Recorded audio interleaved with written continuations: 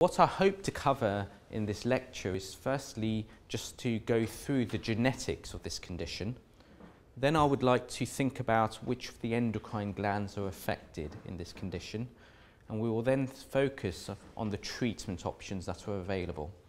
In this part of the talk, I'm just going to focus on two of the endocrine glands, the pituitary and the parathyroid, and then later on in the day I'm going to talk about the pancreas side of things. Okay? So, just to remind everyone what is affected in MEN1. So there are three glands that are typically affected, and we say these are the three Ps. So we've got the pituitary gland, we've got the parathyroid gland, and we've also got the pancreas gland. And commonly, most patients present with problems with the parathyroid gland first, before they get problems with the other two glands. But it's not always like that. The majority of patients at presentation will have primary hyperparathyroidism. I'll go into what that means in a bit. So a little bit about the history, which you may not be aware of. The condition was first actually described in the early part of the 1900s, but the pathologist who actually described it didn't actually know it was part of the MEN1 syndrome. So there was an individual who had problems with the pituitary gland as well as problems with the parathyroid gland. And it wasn't up until the 1950s that someone actually recognised that this could actually happen in families. And you may have heard the term Vermeer's syndrome. That's also linked to MEN1. MEN1 is also called Vermeer's syndrome. And that is because there was a physician in America who described this being a familial condition. It was not up until the late 1990s that the actual gene for MEN1 was discovered. So actually, over the last 20 years, our genetics has allowed us to identify individuals with the actual genetic problem that occurs in MEN1. So what is the MEN1 gene? Well, the gene codes for a protein called MEN1, and this is a tumour suppressor gene. So a tumour suppressor gene prevents various cells in the body from actually growing further. So if there's a problem with the tumour suppressor gene, then the cells sort of divide more and more and tumours can occur. And those tumours can occur in the parathyroid gland, the pituitary gland, or the pancreatic gland. Okay? Now, 90 to 95% of patients who have the MEN1 syndrome will have a mutation or an abnormality in the MEN1 gene. There are some patients who have the MEN1 syndrome, those are the three Ps, but do not have a detectable genetic mutation we can find. And that's because other genes may be involved in this condition that we just cannot identify at this moment in time. And there's a lot of research going on to try to identify those other genes that can happen in this condition. So what is the MEN1 gene, or where is it located? So this is just the quick picture of the chromosomes in our body. So chromosomes contain genes that code for our proteins. And in the body there are 23 chromosomes, which are listed here. And the MEN1 gene is located on chromosome 11. So some of you may have read the report that comes back saying there is an abnormality in the MEN1 gene. And you may have seen the word 11q13 on that report, and you may not have known what that means. So the 11 part refers to the chromosome part, and the Q part refers to the part of the 11 chromosome that is affected. So when we have chromosomes, we call this part the P part, and this part the Q part. And the MEN1 gene is located in the Q part of it. So it's 11q13 where the abnormality occurs in MEN1. So how is it inherited? It's inherited in what we say is an autosomal dominant fashion, which means that there is a 50% chance that it can be passed on through your children. and then your children have a 50% chance of passing it on to their children. And the reason behind that is that in an individual we have two what we call alleles. They are parts of the chromosome where the gene is located. And I've listed here the MEN1 gene. So where the square boxes are, the rectangles, is the MEN1 gene. And the one in white is the abnormal gene. So in this individual, who is a male individual, the individual is affected because the patient has one gene, which is the abnormal MEN1 gene, which is passed on. And this patient I've illustrated has a problem with the pituitary gland, that's the dot at the top, the pancreas gland, as well as the parathyroid, as well as the pancreas. So this individual can actually pass on the gene to their son, let's say, yeah, for illustration. Whereas this individual has the normal MEN1 gene and the normal MEN1 gene from the mother. And this can carry on, so you can get some individuals who are unaffected and some individuals that are. But it's a 50-50% chance in the majority of individuals. So how is the MEN1 gene diagnosed? Well, there's three different ways to diagnose it. One, it can be due to a clinical diagnosis, meaning that an individual presents with abnormalities in the 3 Ps. And you just need 2 of those to make the actual diagnosis of MEN1 syndrome. So you can have a patient who has a problem with the parathyroid gland and the pituitary gland, or the parathyroid gland and the pancreas, or all 3. Okay? The other way to diagnose it is if there is a family history of MEN1. So an individual may come to our clinic who presents with a pituitary problem, but then tells us that their family member is known to have the MEN1 syndrome. Okay? And the third way to diagnose it is actually through the genetic diagnosis. So we can take a blood sample to see whether that MEN1 gene is affected or not. And some individuals may have an abnormality in the MEN1 gene, but do not develop those 3 Ps straight off. So they are called carriers, meaning that they've got the abnormality, but they don't have the disease at that stage. And then these individuals, we follow them up over a time course, do various tests to make sure they don't develop problems with the pituitary gland, the parathyroid gland, or the pancreas. Okay? So, a lot of researchers have tried to see what abnormalities occur in the MEN1 gene. And there are over 1,300 abnormalities detected. So there are lots of abnormalities. But at present, there is no, what we say, genotype-phenotype correlation. And that means if there's an abnormality in the MEN1 gene, it cannot help me predict what type of pituitary problems or pancreas problems or parathyroid problems that individual may have. Okay? So that report you may see may show that there is a specific abnormality in the gene, but I cannot predict what's going to happen, let's say 20 years down the line at the moment. Now, MEN1 is the most common familial endocrine syndrome, and about 1 in 30,000 individuals may have this condition. It affects all age groups, so patients can be affected at a young age, patients can be affected at an older age. The mean age of presentation is in the 40s, so in the 5th decade of life. So what I'm now going to do is concentrate on those 3 Ps, and I'm going to first focus on the most common problem, which is the parathyroid problem. And patients can present with a condition called primary hyperparathyroidism. So the first question you may be asking me is, where is the parathyroid gland? So, in the neck, in the middle, is the thyroid gland. It's a butterfly shape, and this is the back of it. Okay? And there are 4 parathyroid glands on either side.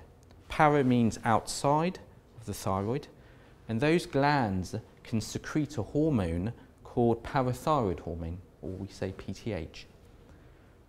And in this condition, the PTH is raised. And that's something we can measure in the blood. Okay?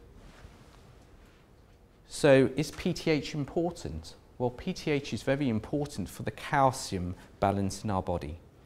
So if an individual has a high PTH, then calcium can actually leak out of the bones. So the bones can become a bit more fragile. Calcium can also come from the kidneys. So normally we actually excrete or pass out a lot of calcium in our urine, and PTH can actually try to keep that in. So if someone has too much PTH, then we keep a lot of calcium from being excreted into the urine, and so the calcium can go up. And sometimes PTH, if we have too much PTH, can activate vitamin D, and I'm going to show you a slide about that in a bit. But if we have too much vitamin D in our body, then we take a lot of calcium in through the bowel, through the gut. So we absorb a lot of calcium when we eat. So by having high PTH, that causes your calcium level in the blood system to go high. Okay? So does that matter? Well, it does, because if the calcium is very high, then you can present quite unwell. But most patients with MEN1 have a calcium which is a little bit raised when they present with this condition. And what I've done here is list all the symptoms, or what you would be complaining of when you come in to see someone with a high calcium. So if your calcium is a little bit raised, you may be passing a little bit more urine, you may be feeling a bit more thirsty, you may be drinking a lot of water throughout the day. You may be feeling a bit tired, you may have some aches and pains, you may be feeling a bit low in mood as well. If your calcium is a little bit higher, so moderately high, then you can have problems with the gut, so your appetite reduces. You may be getting a bit more pain in the abdomen. You may become constipated. And if it's very raised, then there can be some more complications that can occur. If you have a very raised calcium, it can affect your heart, and the heart may beat a bit more irregularly.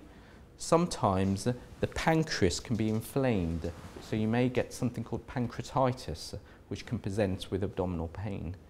But a lot of patients I see with MEN1 who have parathyroid problems typically present at this stage, okay? Or may not even know they've got the condition, so they may be asymptomatic, okay? So it's very rare for this to happen in patients with MEN1.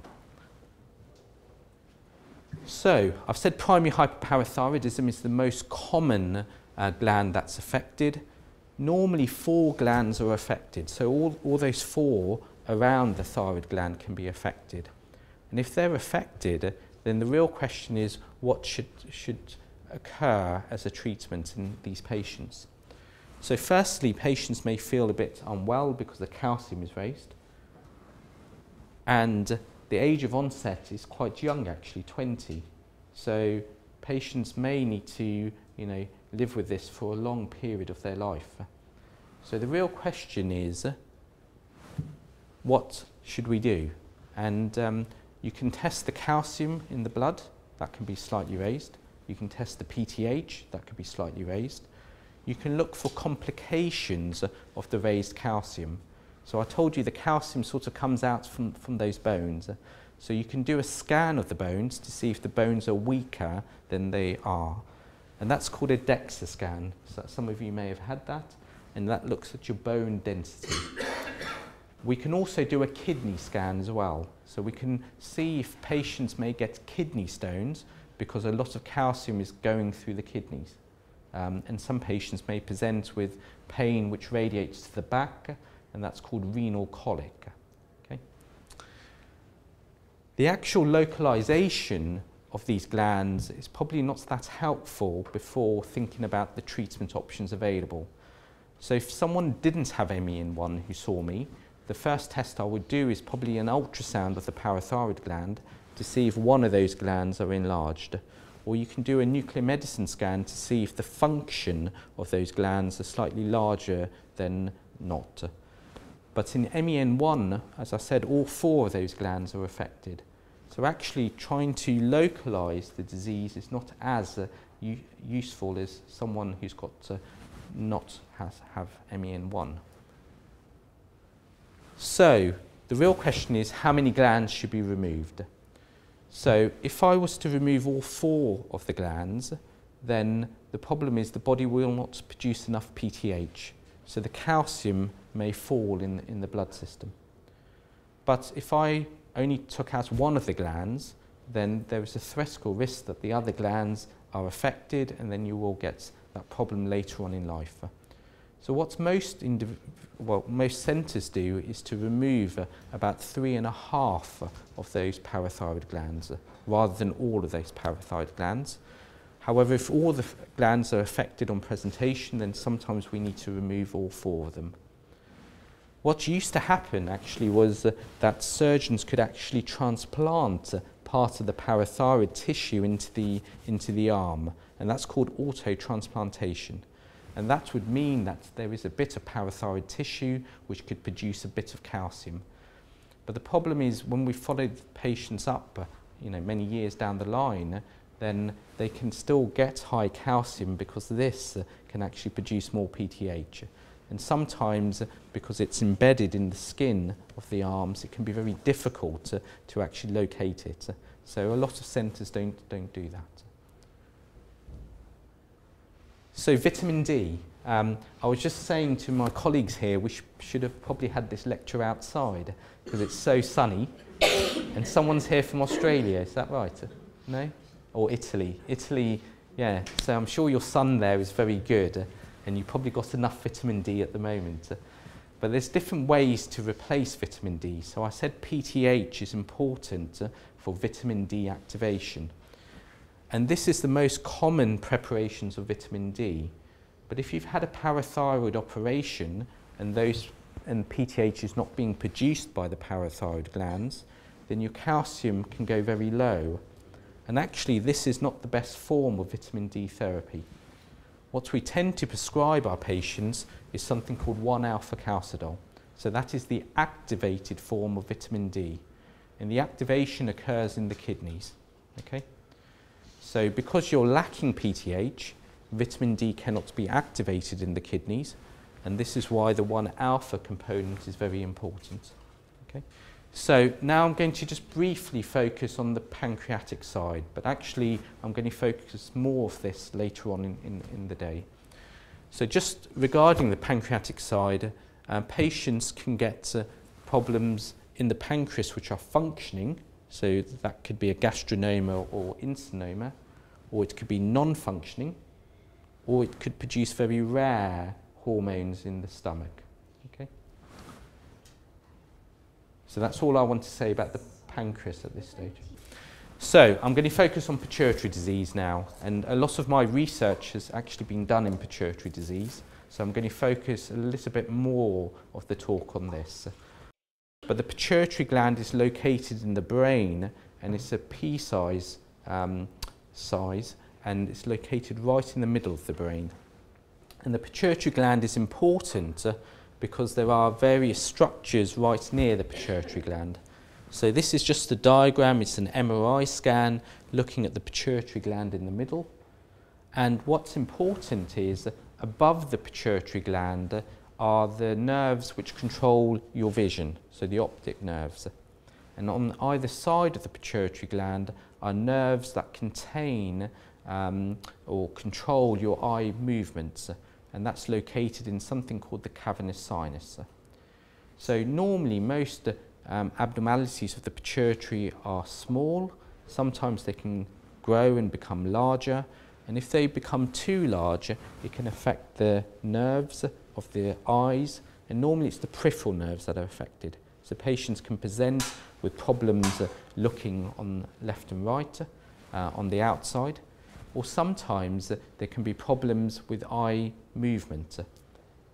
There's also nerves which contain sensation in that area as well. So some of my patients present with sensory problems in the face as well.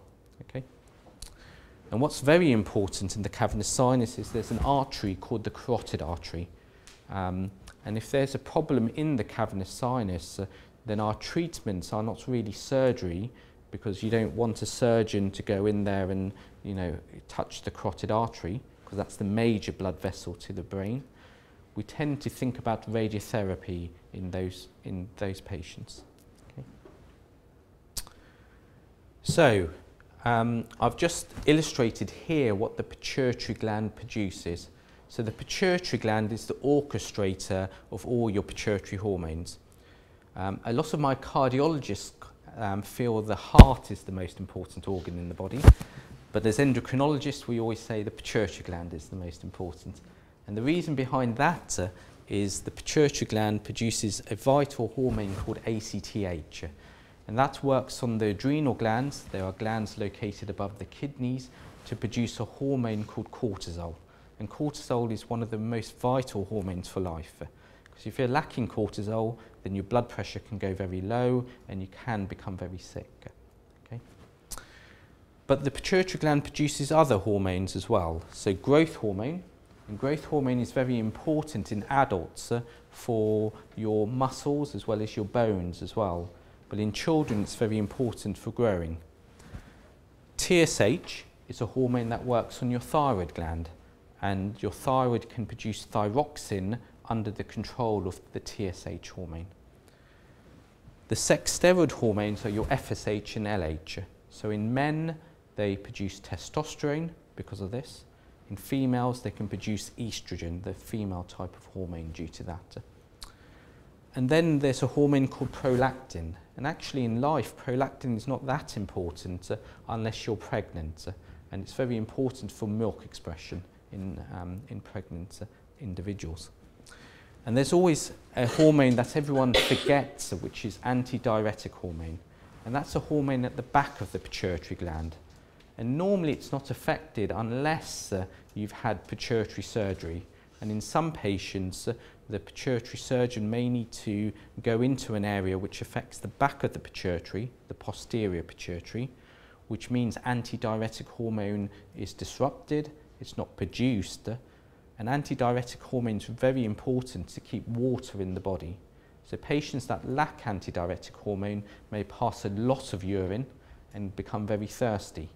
And they get a condition called diabetes insipidus.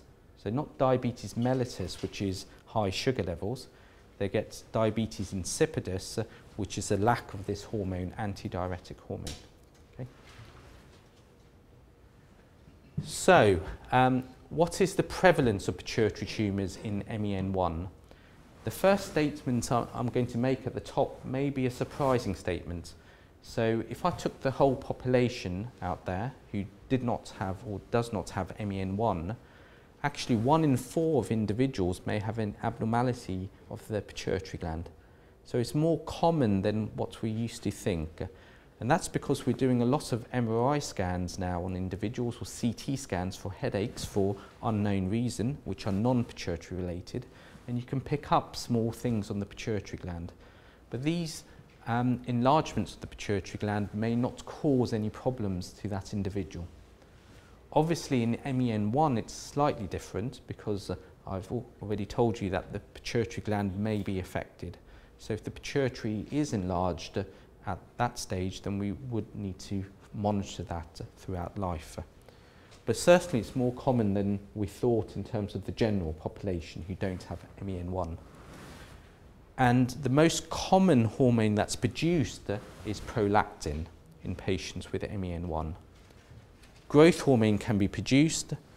In about 10% of individuals, they don't produce a hormone, and very rarely there can be excess amount of ACTH, which produces a lot of cortisol.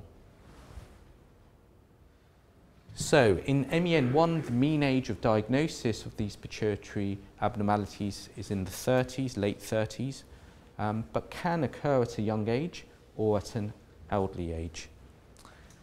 You may have heard of the terms microadenoma or macroadenoma, and you may not know what that means.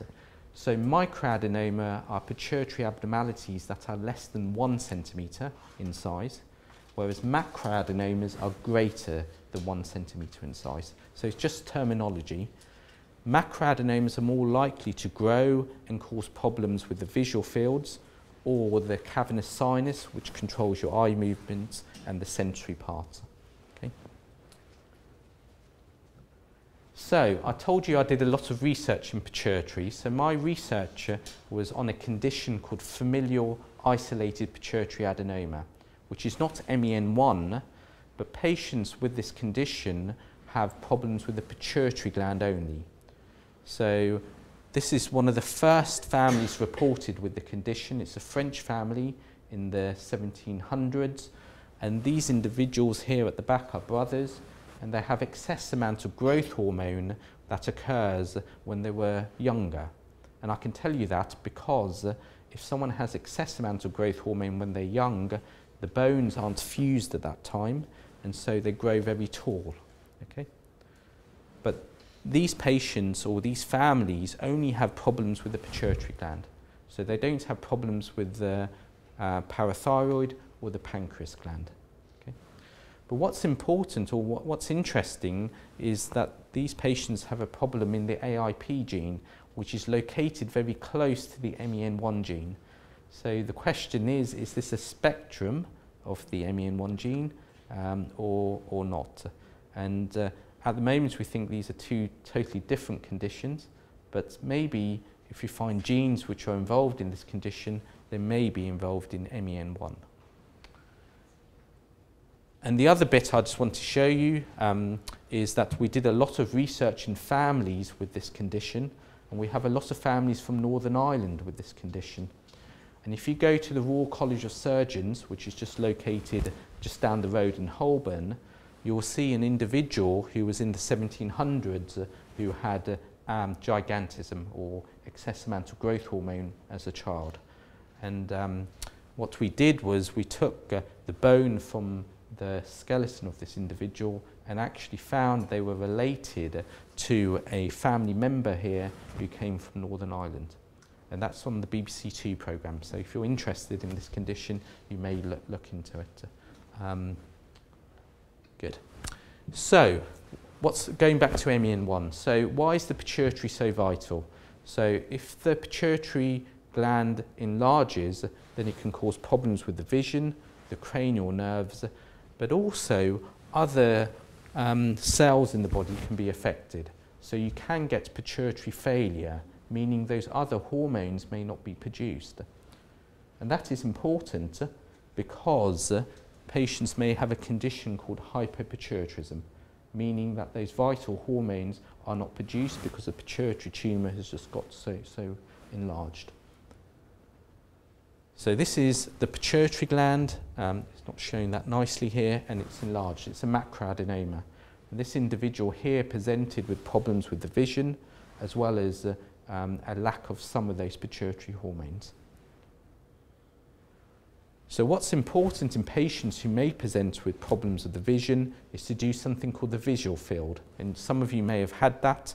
I can see some of you in the audience have glasses, so when you go to your opticians, you probably get a visual field assessment. So you go into a globe and then you click onto a button every single time you see a flash of light.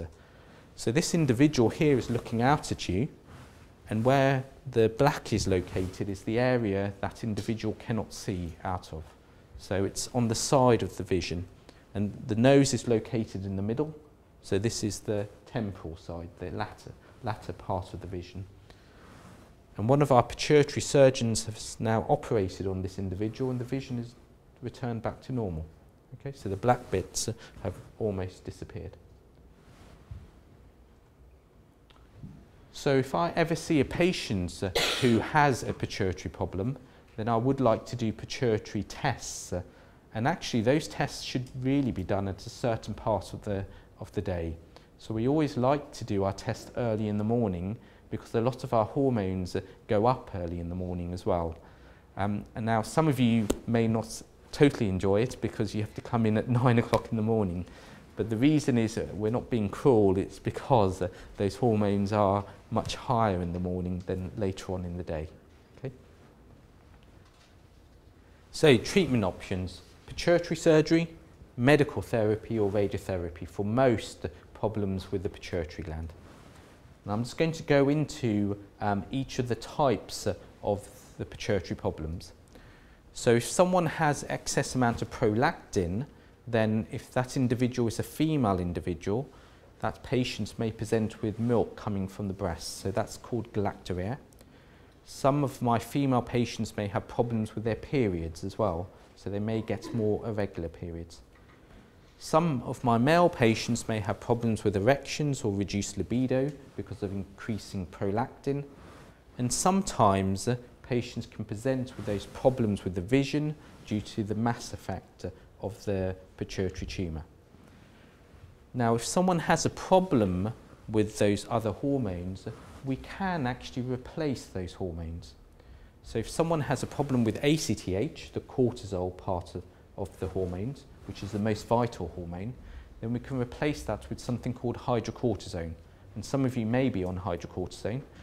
So hydrocortisone we normally give 3 times a day, and that's because cortisol is highest in the morning and then goes down in the latter part of the day. So we tend to give it, when you first wake up, at midday and later on in the day as well. So we're trying to replicate the high cortisol going back to a low cortisol. If people lack TSH, then we can give patients thyroxine. If patients lack LH and FSH, those are the sex hormones in male individuals, then we can replace that with testosterone. In female individuals, we can give our female patients estrogen as well. And in our adult patients who are growth hormone deficient, there is growth hormone therapy as well. Okay. So if someone has a prolactinoma, then the first investigation I would like to do is an MRI of the pituitary, and that's to see if the pituitary gland is enlarged or not. Then we can think about treatment, and the treatment options are medical therapy. This is the one pituitary abnormality that can be treated with medications rather than pituitary surgery. And we tend to give medications which reduce the levels of prolactin in the blood system. So that is called a dopamine agonist, bromocriptine or cabergoline. Some of you may be on that already. It can cause nausea. So what I tend to tell my patients on bromocriptine is to try to take it in the middle of your meal, your main meal. So you can take half a sandwich or something, half a tablet, and then finish the rest of the tablet. And that can sort of settle down those nausea symptoms. Sometimes if the pituitary tumour is not responding to the medical therapy, then we can think of surgery or radiotherapy.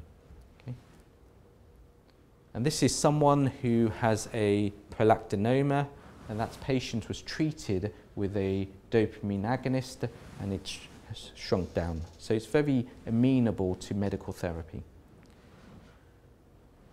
So non-functioning pituitary tumours do not produce any of those excess hormones. So patients can present at a very later stage with complications such as headaches, visual problems, or those cranial nerve problems, so the eye movement problems or the sensory problems as well. And they may also present with failure of the other pituitary hormones. Okay? So treatment, generally speaking, if it's a large pituitary tumour, then we sometimes do surgery. But actually we've done a lot of research on non-functioning pituitary adenomas, and sometimes they don't actually increase in size that dramatically.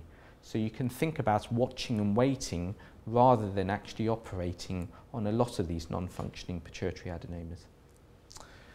If they're very large, we can think of radiotherapy as well. Okay. So growth hormone secreting tumours, they cause complications due to excess amounts of growth hormone being produced, which then works on the liver to produce a protein called IGF-1, insulin-like growth factor 1. And some patients in the audience who have acromegaly may have heard of the word IGF-1 is elevated. So that is a protein that is elevated in the liver. And we can measure that in the blood system.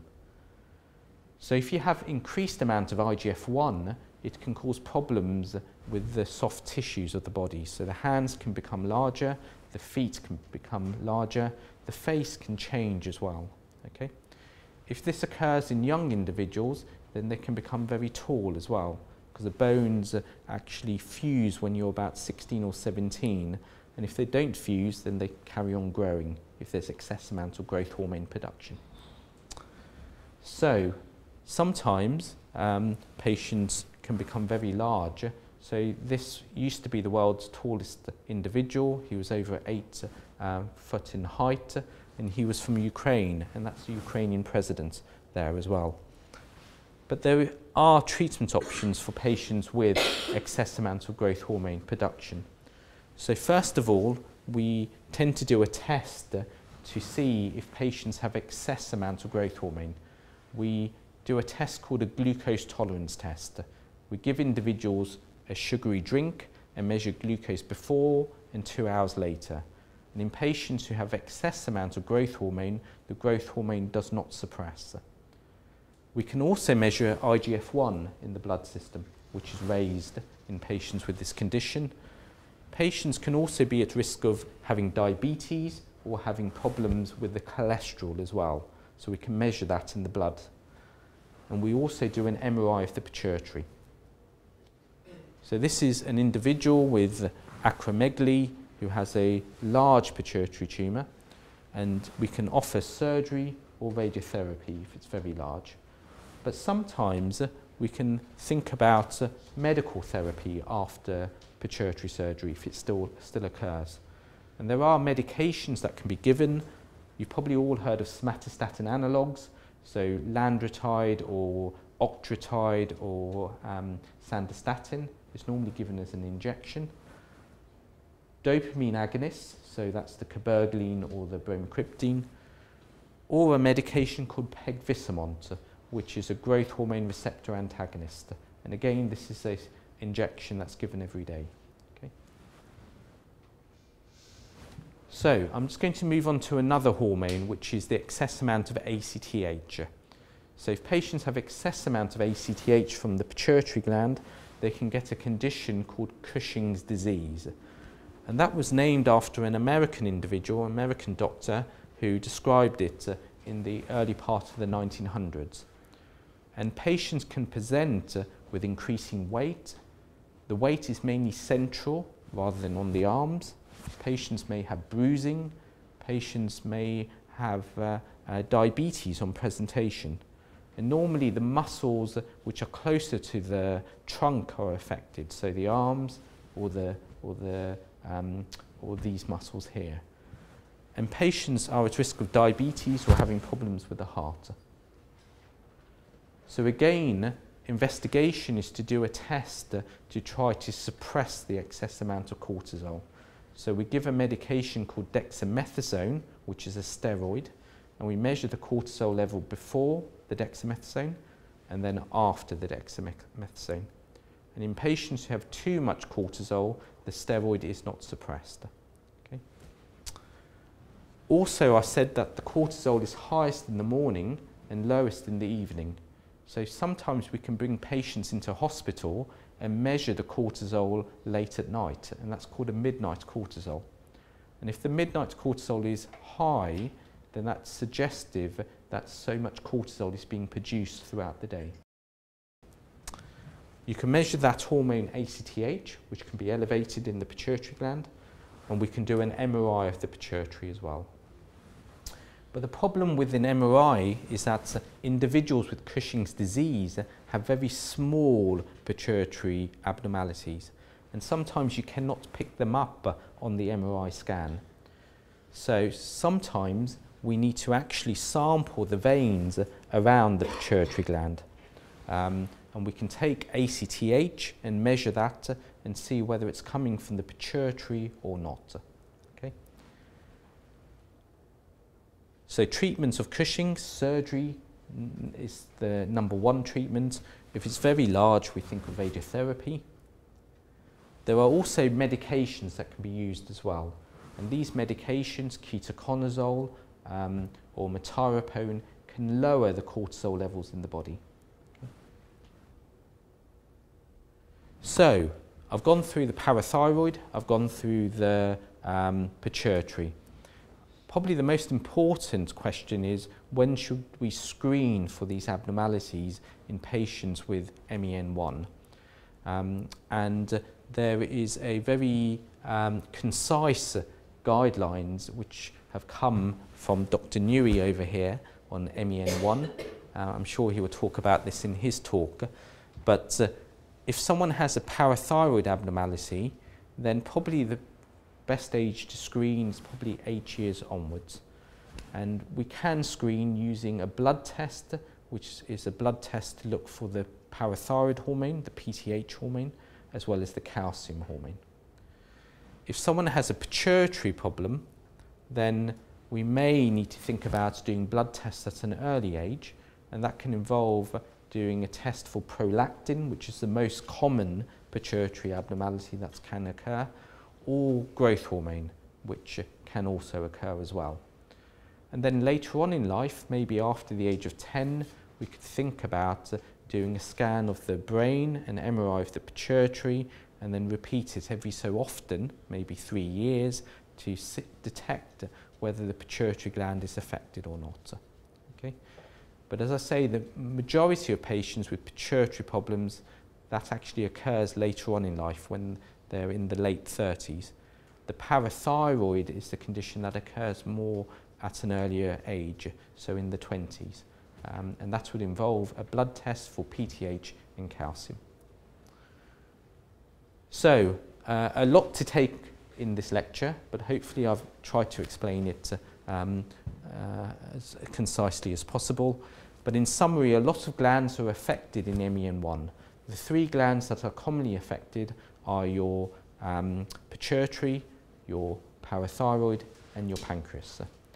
And actually, regular blood tests and screening can pick up these problems at an early stage, which can mean we can think about treatment options at a much earlier stage than later on.